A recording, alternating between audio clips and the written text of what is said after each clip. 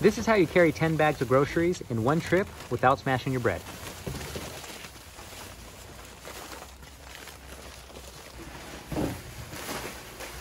And I'd like to give a shout out to eGamer for throwing in this request. Take your first section of rope and lay it between the handles. Then fold your handles over so that you create a window right in the middle. Pull up your rope through that window and then feed your other section right underneath. When I pull everything together, you can see the beginnings of a twist. And since the bag before it and the bag after it are twisted, the handles get locked in between.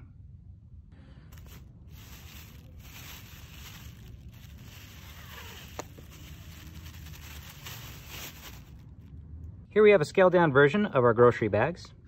I'll start by taking our rope that is on the far side and I'll weave it through the bag handles on the close side.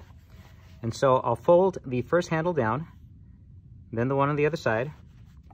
I'll pull up my rope and I'll thread my handle through. And I'm going to do this all the way down on this side. With the other end, I'm going to do the same thing until they meet up on the left side over here.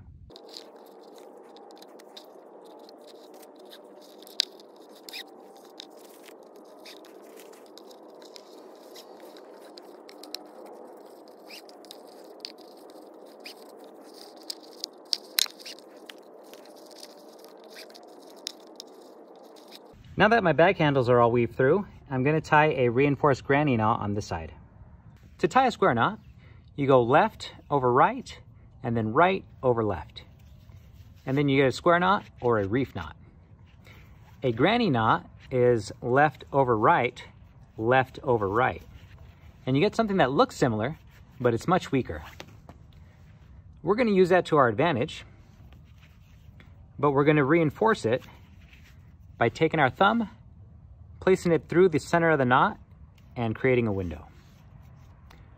That little diamond window you see in the middle, I'm going to place both my free ends through. So here's one, and there's the other. Now we just need to hold everything in place as we tighten it down. There we go.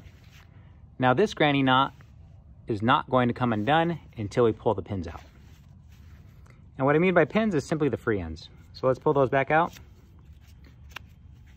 and it'll come apart. If you're not worried about things getting crushed, leave them towards the inside. The sensitive items like bread and eggs, those go on the outside. Make sure your bag handles are pointing straight up. And now I'm taking my length of rope, this is about 16 feet, and I'm just throwing it over the handles. This end that's farther away, I'll pull towards me. Now I'll take the handles to my bag and I'll cross them over so that I create a window in the middle.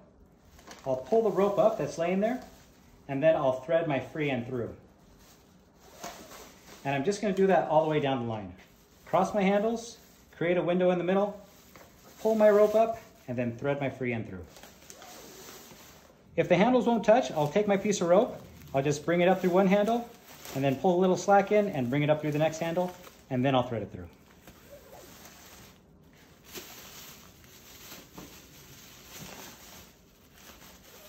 Same thing on the other side, I'll cross my handles, create that window, find the rope, and thread my free end through.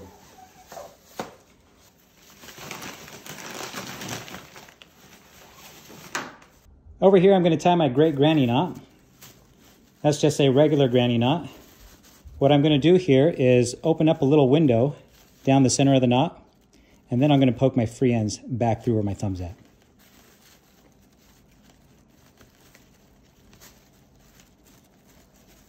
And this knot will hold very well. Once I pull my pins out, it'll come apart just like a granny knot does. Now the great thing about this setup is the bags stay wherever you anchored them in. And that's why I put my soft items, my eggs and my bread, on the side, because when I lift this up, check out how it stays in place.